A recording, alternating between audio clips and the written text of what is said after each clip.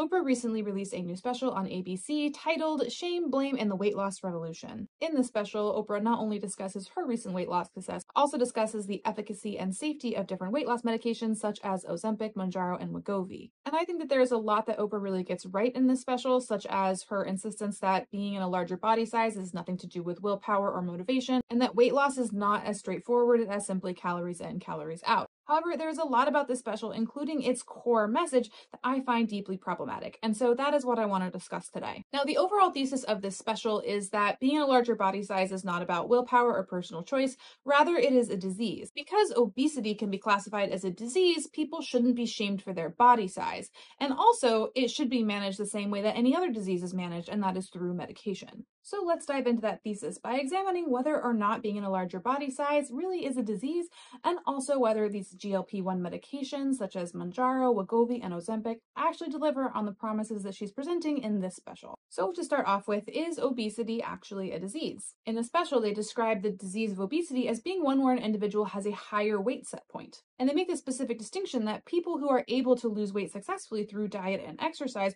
don't have the disease of obesity. It is only people who continue to shift back up into the higher weight set point who have the disease. But the question is, does having this higher set point in and of itself cause harm to the body? If you do not treat or manage the conditions of overweight or obesity, the risks are significant. Increased risks of heart attack, stroke, various types of cancer. If you had high cholesterol, if you had depression, you would treat it. It is conclusively known that the conditions of overweight and obesity are complex chronic disease states. As the Oprah special so heavy-handedly points out, in reality, the risk of being in a larger body size is really just being at a higher risk for certain chronic diseases such as cardiovascular disease. But what is the actual risk? Using cardiovascular disease as an example, most studies show that the risk of having a cardiac event or mortality from cardiovascular disease basically doubles from the lowest risk weight category to the highest risk weight category. Now, this sounds big, but it's important to keep in mind that this is relative risk. This is how much the risk increases. When we talk about absolute risk, what the studies show is that the increase in all-cause mortality goes from 1%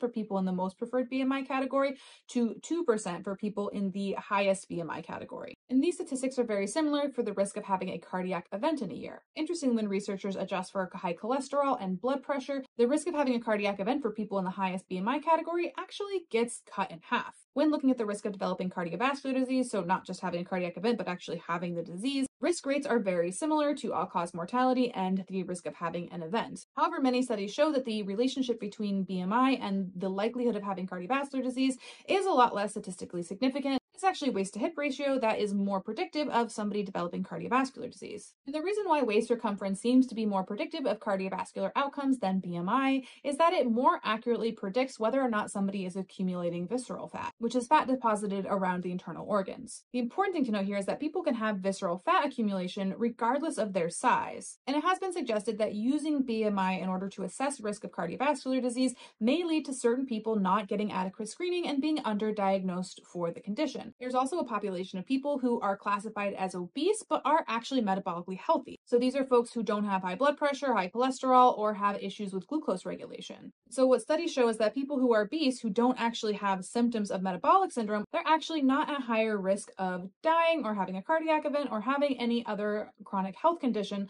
than somebody in a smaller body size. In fact, they are at lower risk of these complications than somebody in a normal BMI category who does have these metabolic risk factors. So we know that you can be in a larger body size and not have the harms of obesity. To explore this further, the second question is, if you do have evidence of this metabolic dysfunction, can you improve those markers without experiencing weight loss? And the answer to that is yes. For example, exercise has been shown to reduce visceral fat accumulation and improve metabolic function even in the absence of weight loss. In fact, exercise has been shown to be even more effective at improving these metabolic factors than weight loss through calorie restriction alone. Additionally, there are dietary modifications that somebody can make to help improve their blood pressure, cholesterol, and blood sugar regulation, even if they don't lose a pound. And there is even some evidence that you can have weight loss without actually having an improvement in cardiovascular event risk. Taking all of this together, the evidence really does seem to suggest that while yes, maybe there is some association between weight and metabolic dysfunction, they are not nearly as tightly linked as your doctor would like to have you believe. It is possible that for some people, being in a larger body size might be a symptom that is associated with an environment that is leading to metabolic dysfunction, rather than the excess weight being the driver of that dysfunction in and of itself. Just because you're in a larger body size doesn't mean that you're actually going to have diabetes or cardiovascular disease, just like you're not completely safe from those those things if you're in a smaller body size. It would make a lot more sense to provide healthcare to people based on their actual metabolic profile rather than trying to pre-treat them for something that they don't maybe actually have. Now, some might be asking, well, if dietary modification and exercise are both things that can help improve metabolic dysfunction, then what is the harm of focusing on weight? Because in order to lose weight, you kind of have to do dietary modification and exercise. And to that, I say that there actually are a lot of harms to targeting weight loss specifically as a method for health improvement. The first and probably least prevalent and least important of the harms is that it can lead to the undertreatment and underscreening of people in smaller body sizes. Because there is an assumption by medical professionals that if you are thin, that you are at low risk, and therefore testing things like cholesterol and blood sugar are probably not as important until you're much older. A much larger and more widespread harm is the undertreatment of a variety of conditions in people in larger body sizes. So a very common experience for people in this situation is that they will go to their doctor with a medical concern, and their doctor, instead of actually addressing and investigating that concern and providing a reasonable treatment, will just tell them to lose weight. And this is very frustrating because, first of all, doctors don't really get any training in nutrition or lifestyle medicine for the most part, and studies show that the weight loss advice that many primary care doctors provide is 1, not effective, 2, not evidence-based, and 3, does not reliably result in weight loss. However, when doctors are targeting weight loss, they spend most of consultation time discussing it rather than addressing the reason why the person came in to see the doctor in the first place. This repeated experience often leads to people who are living in larger body size avoiding care. So what typically happens is that even if they have a concern, they will avoid going to the doctor because they don't want to have the same experience they've always had. I avoided going to the doctor because I felt so much shame. And this can lead to the delayed diagnosis of really serious health concerns. And when you catch a concern such as cancer or cardiovascular disease really late, the likelihood that person is going to die of that disease goes up. Another risk of targeting weight loss specifically is the risk of somebody developing an eating disorder. One study shows that 37% of adolescents seeking treatment for restrictive eating disorders were at one point classified as overweight or obese. Another study shows that when adolescents engage in weight control behaviors, the likelihood that they're going to be at a larger weight later on in life goes up. It is also more likely that they are going to engage in binging behaviors and other more extreme weight control behaviors such as purging or laxative use. So when you're considering whether or not to treat obesity as a disease, I think you need to take all these factors into account. There is not consistent evidence that being at a larger body size in and of itself is the cause of metabolic dysfunction. There is also evidence that you can improve metabolic function without weight loss. In addition, if you're going to think of obesity as a disease, you have to consider how effective management measures are. And the truth is that often in actual practice, the management methods for increased adiposity actually causes potentially more harm than it does good. And the fact that traditional weight management methods have largely been ineffective and can cause their own set of harms is the justification for why Oprah is pushing the idea that we need medical management instead. But before I dive into the efficacy of these GLP-1 medications, I want to dive into the other part of Oprah's thesis, and that is that if obesity is classified as a disease and is understood to be a disease, that it is no longer something that is worthy of shame. It's not one disease. It's many different subtypes of a disease. So it's complex. Quite complex. And that's why it is so wrong to be shaming people, because you don't understand the complexity of each person's situation. Yeah. But would classifying fatness as a disease actually reduce stigma? And I would argue that the answer to that is no. And the reason for that is because there are many diseases out there that are actually diseases that have medication protocols that are still stigmatized. A really great example of that is diabetes. I worked in diabetes care for a number of years, and what I can tell you pretty conclusively is that people are often not public with that diagnosis. They don't want people to know. They feel a lot of shame about receiving that diagnosis, whether or not they have diabetes because of lifestyle factors or because of genetics. When I worked in a hospital-based diabetes clinic, they had a running list of every patient who had an A1C over 9, and they called that list of people the naughty nines. Even though diabetes is a disease, even though there is a medical management protocol for the treatment of that disease, the people who receive that diagnosis feel shame around that diagnosis, and their medical team will stigmatize or shame them depending on how well they manage it themselves. If fatness was widely understood to be a disease, there is no doubt in my mind that somebody who does not manage it adequately and achieve thinness would not continue to be stigmatized. I would also argue that most of the benefits of weight loss are actually social benefits, because when somebody successfully loses weight and achieves thinness, they are no longer stigmatized. And this would be true whether or not obesity is classified as a disease. And I think that this Oprah special really illustrates that quite well. The first woman that Oprah interviews who lost a substantial amount of weight using one of these medications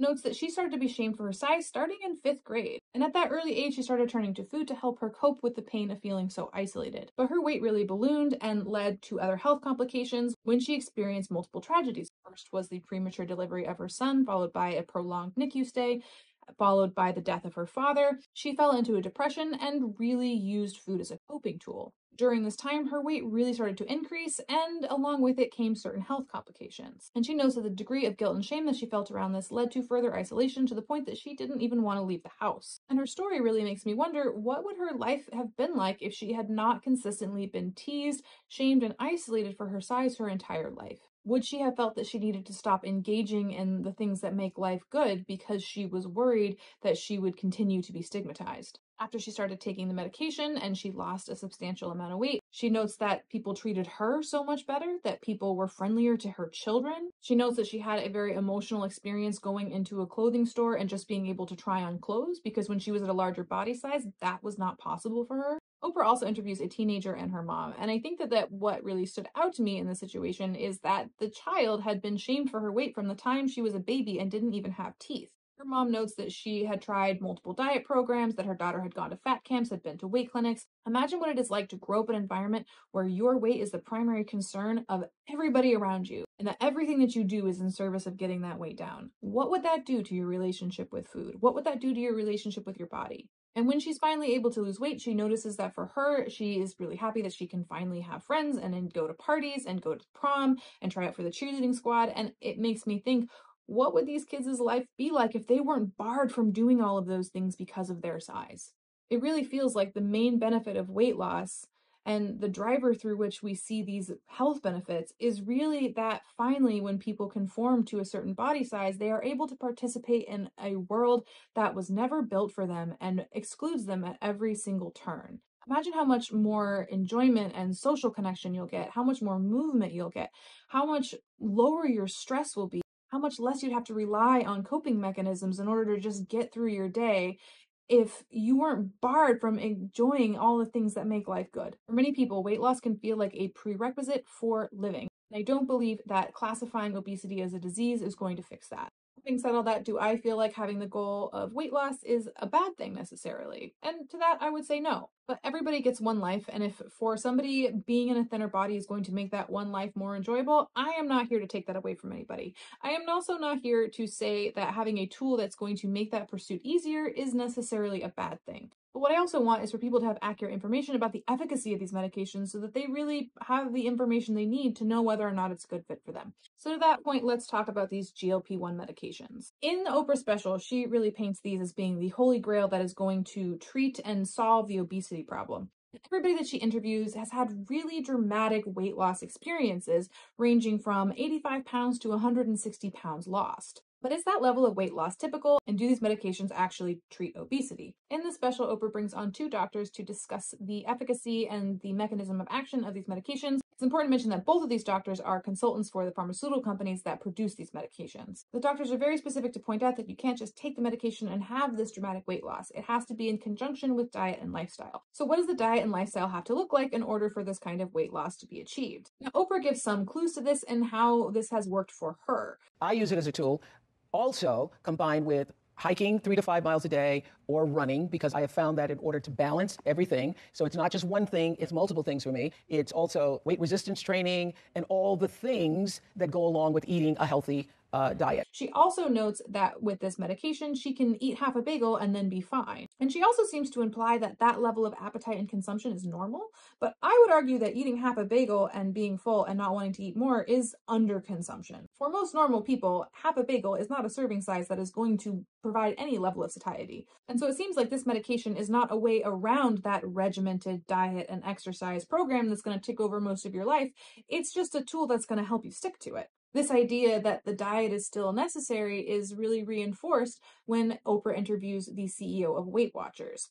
Now, she notes that they have a comprehensive program that works, that's awesome, that's great for everybody, and that the reason why some people don't lose weight on it is because their biology was wrong. And now that they have these medications as a part of the Weight Watchers program, they can fix people's biology so that they can stick to the Weight Watchers program. But you still have to do the Weight Watchers program. So what happens if you're somebody who doesn't have the energy or the time to hike or run 5 miles a day and do strength training and do a regimented diet program and all of that stuff? What can you expect when you take these medications? So based on the data from 7 different clinical trials on this medication, the average weight loss that was experienced was about 4 kilograms or roughly 9 pounds. Now, in another study that took place over 104 weeks, it showed that the average weight loss was about 12.6% of their total body weight. So to put that into some numbers, for somebody weighing 300 pounds, that would be about a 38-pound loss. But these are all in clinical trials, which is a much more controlled environment than people who are in the free living population. So what are the results of people who are prescribed this by their doctor and then sent out into their regular lives? One study in Italy that followed people for a year after being prescribed this medication showed that the average weight loss was 3.6 kilograms or about 8 pounds. And based on the average weight of participants, that would represent about a 3.5% drop in weight. And this study was funded by the pharmaceutical companies. Another study done in a free living population in the UK, which followed almost 600 people for 2 years, showed that the average weight loss over the 2 years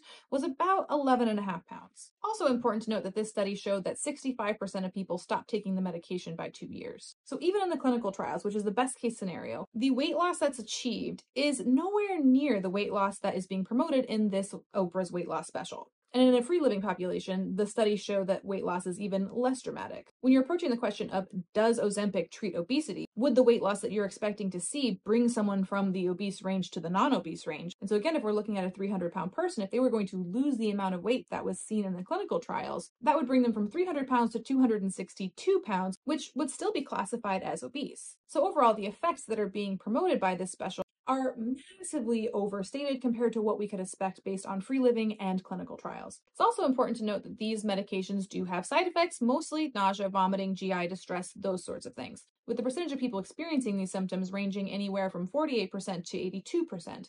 Now, the doctors interviewed in the Oprah special say, yeah, but these symptoms are mild to moderate. And to that, I have to respond, well, how big of an impact would moderate nausea have on your life? I would say it would be a pretty big impact on your life. Even mild nausea would have a big impact on your life. And that's probably one of the reasons why people don't continue taking these medications for a long period of time. And even in the Oprah special, they share that 17% of people reported that they stopped the medication due to the side effects, which is actually a pretty large dropout rate. So why did Oprah make this special? Because essentially what this is an Ozempic commercial that's trying to tell you, hey, you can avoid the shame and guilt associated with being in a larger body size by just taking this medication that's going to fix the problem for you. I think the reason why she made this special is to try to shift public opinion to believing that obesity is a disease, because if obesity is a disease, then the medications to treat the disease will be covered by insurance. Outside of GI symptoms, the other major reason why people stop taking Ozempic is the cost. And how expensive this medication is if you're paying out of pocket is really a sticking point in this special. So the doctors interviewed mentioned that lack of insurance coverage is really limiting access to these medications.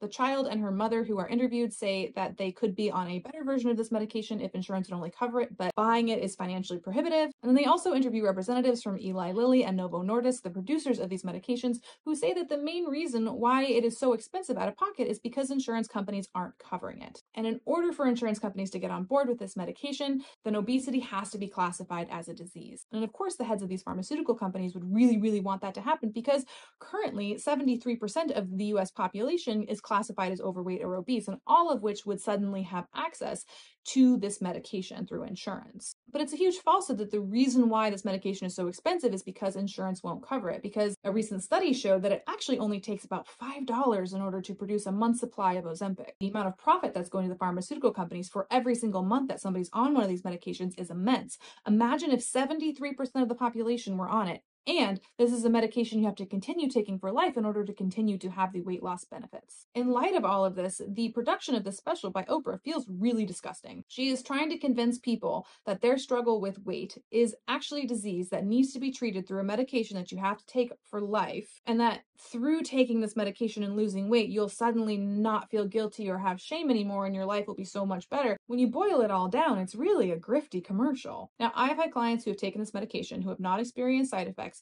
who have actually really enjoyed their experience and have seen real benefit. So I don't think that there's no place for this medication. And so if that feels like a really good route for you, by all means, you can try it and use it as a tool. But I also think you shouldn't watch this special and go, oh my gosh, I could suddenly live in a thin body just by taking this medication. All I have to do is shovel tons of money into this pharmaceutical company in order to achieve it, because the likelihood is you're probably actually not going to lose that much weight. The reason why I made this video is not to say that Ozempic is bad, to say that it's not a good tool. It's to say that the way that Oprah is presenting it is very disingenuous. So if you're considering this medication, just really try to go about it with both eyes wide open.